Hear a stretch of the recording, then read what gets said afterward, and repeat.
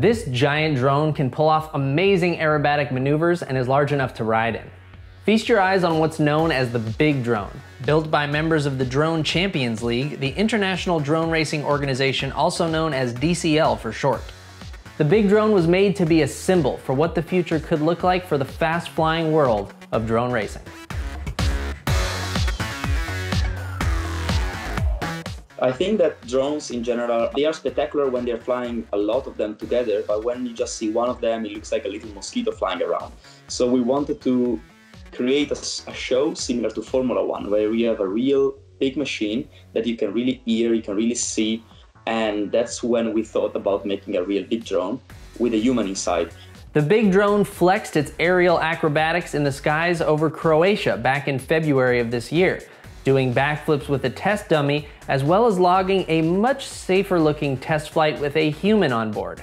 The drone usually is called drone because it's flying autonomously, but in this case we have a drone with a person inside, which by the test point of view it was controlled remotely by myself, but we are working on in order to have the control on board as well. The top speed of this drone is about 140 kilometers an hour, which is also, I would say, one of the new records as well, because there are no other drones which can achieve this speed with person inside. The members of DCL aren't the only ones imagining a future with giant manned racing drones.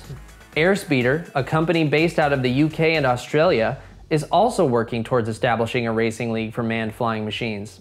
The company envisions a racing league with a growing fan base will give a much-needed push to encourage innovation in electrical vertical takeoff and landing vehicles, which have long been a dream of future-minded engineers and science fiction fans alike.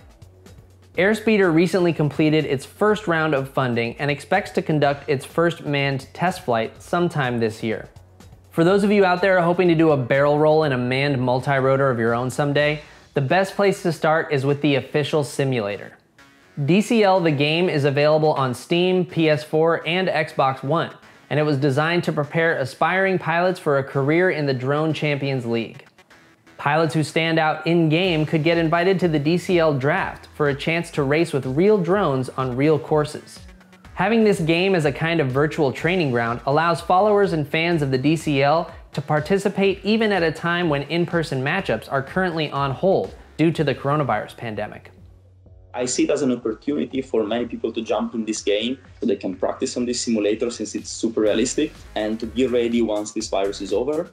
And also for us maybe to create some online races which can create a need of staying home and practicing and battling each other. So that could be something from the negative point of view to the positive point of view of staying home. Would you want to pilot a giant manned racing drone? I'm probably more of a watch from the sidelines kind of guy myself.